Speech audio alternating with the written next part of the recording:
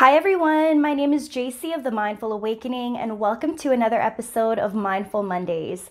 Here we'll be taking a look at the general collective energy for the week of December the 6th to the 12th. If these messages resonate with you, don't forget to give this video a like, subscribe to my channel, and also hit that notification bell so you will be told every single time I drop a new video. If you are not already following me on Instagram, I'm doing a giveaway a week for the next 3 weeks.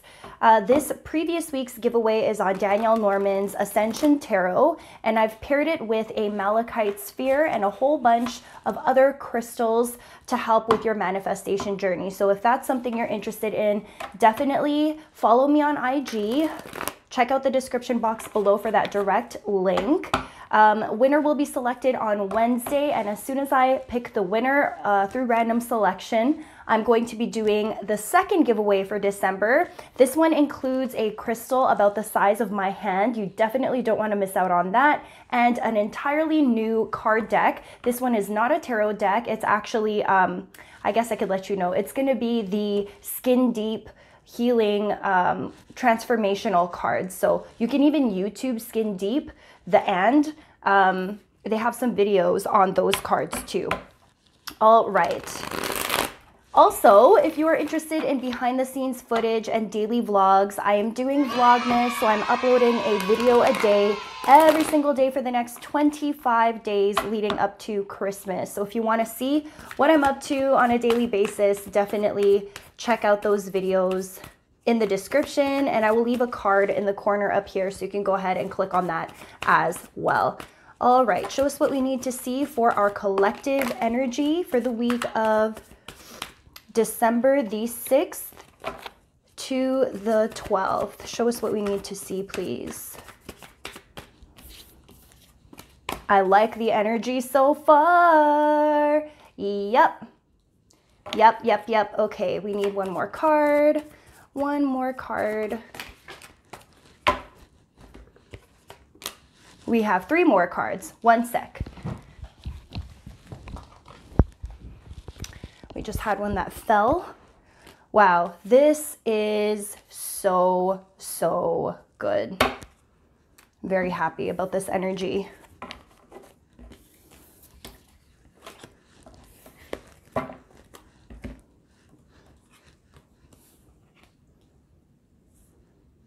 Wow. All right, so at the beginning of the week, I'm going to pair these 3 cards up together because they work so well. At the beginning of the week, we have the Queen of Swords upright, partnered with the 10 of Swords upright and the 10 of Wands upright. Honey, we are ending these old toxic cycles. That's it. It's done. We got 2 10s here. That means we are reaching the end of something extremely transformational and powerful. Whether it was a job situation that we knew we were not aligned with, it could be financial hardships, it could be the end of toxic friendships, weird family dynamics, it could be a toxic relationship. They don't even have to be toxic, just things that you knew needed to be cut out of your life, but you've been struggling to do that. Even like our old ways of thinking, negative self-talk, imposter syndrome, stuff that we feel like we need to force in order to make it work, that shit is coming to an end. Thank God. This amazing Queen of Swords energy here could be an air sign, Aquarius, Libra, or Gemini. If it's just your energy and not a person, we are seeing things for what they truly are. Hallelujah. Our heart and our feelings and what we wish things were are no longer getting in the way. We're admitting where our own shortcomings are too. We're telling ourselves, okay, you know what? I've been saying I'm going to do this, and I've been tricking myself into believing that there's all these reasons why I haven't done it yet. Real talk, we're keeping ourselves accountable this week, and that is fantastic. As a result of keeping ourselves accountable and cutting through all the BS with our sword here, we are going to distance ourselves from the things that drain our energy vampires, people that don't serve us, situations that shouldn't belong here anymore. We're letting these endings happen. We're not holding on anymore. You know when you can tell something is about to shift and we start to get scared? because we're afraid of the unknown, we tend to cling as hard as we can, even though we know that it's not good for us. Here, we're letting it go. We're releasing it, taking only what we need and moving forward for the remainder of the week. And what are we moving away from and into? Well, honey, we're moving into a great time. This is celebration, catching up with old friends, making new friends, going out, socializing, getting in a better mood, surrounding ourselves with people who want to laugh and create great new memories. We're finding joy in the small things again. And as we participate in this high vibe energy, we end up moving quickly into the direction of this new beginning that we've been wanting for ourselves for so freaking long. Man, we are only a couple of weeks away from the calendar new year. We just hit some major lunation periods as well. Eclipse season just passed.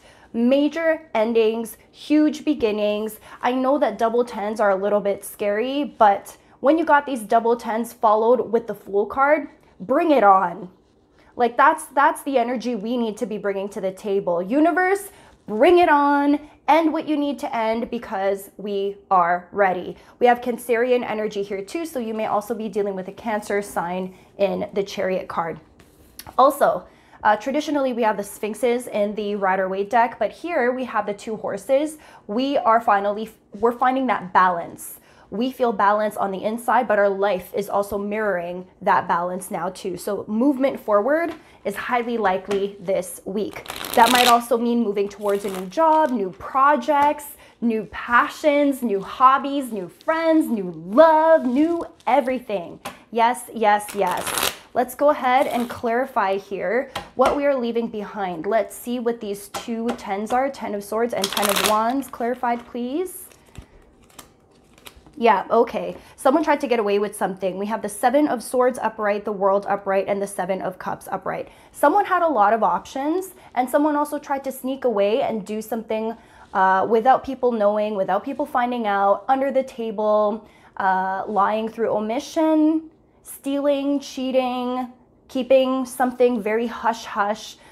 This could also be secret plans that we have had that we haven't shared with other people yet. So if you've been working on something creative, but maybe you've like hit a block or something along those lines, then this is showing me that the end of your imposter syndrome is here. So if you're one of those who's doing a creative project, writing a book, creating a tarot deck, starting up a small business, something along those lines, this is looking really good for you. And it's also showing me that you're almost ready to release your project to the world, which is beautiful.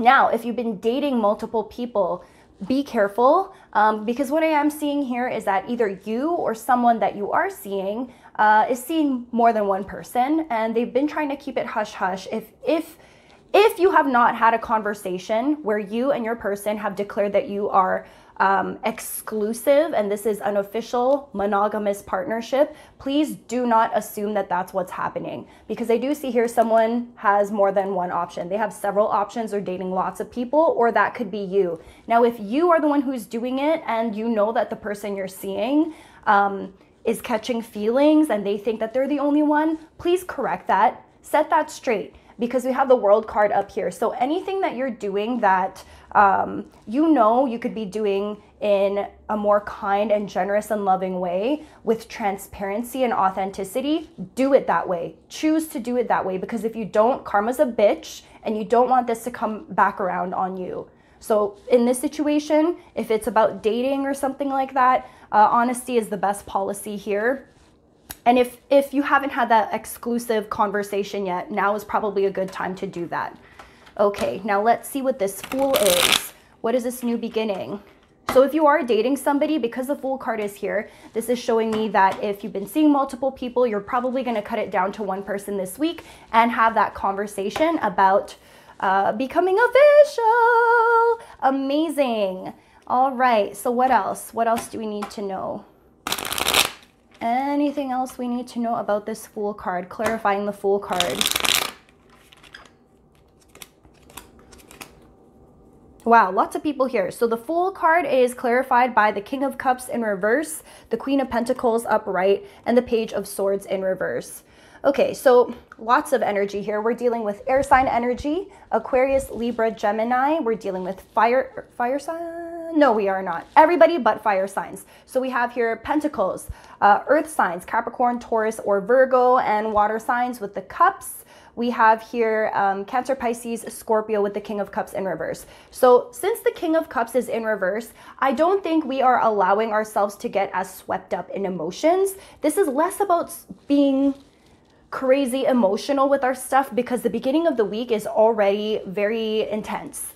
Towards the end of the week, after we go through the Four of Wands energy, approaching the Fool and the Chariot card, it's not necessarily about letting our emotions take over. It's also not about being rude and delivering our truth in a way that hurts others. This is more about choosing the thing that will bring stability. A lot of us have been going through it this year. A lot of instability emotionally, mentally, our mental health has probably not been the greatest this year. Lots of ups and downs. Our focus for this new beginning is going to be on getting our money right, investing properly, setting ourselves up with people who bring more stability, who teach us how to honor that stability.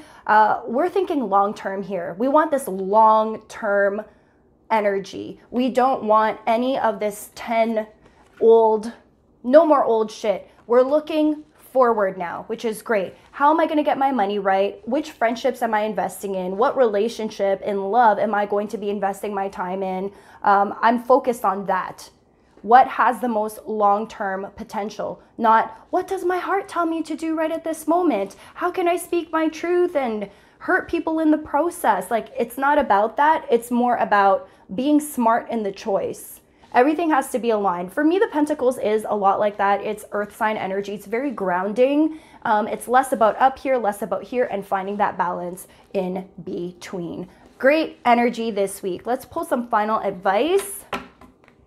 We're using the Keepers of the Light Oracle. If you're interested in any of the tarot decks that I am using or the Oracle cards, check out my Amazon storefront, link in the description box. You can purchase any of the decks I'm using through that link. All right.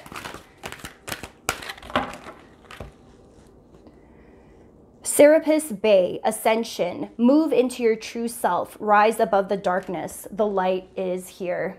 The light is here. The light is here. The light is here. Great week. This is a great week. It might not start off perfectly. You may have to have kind of an uncomfortable conversation, but you know what? Everything is about perspective. It doesn't need to be uncomfortable. Now it just looks like we are ready to make that choice. And once we make that choice, we are diving into this new beginning full of possibility. What a better way to start off this new year and to end off this year on such a powerful note. I love it. I love this energy. I hope this message resonated with you all. Don't forget to like, share, and subscribe, and I will catch you all for another video next time. Take care. Bye. Mwah.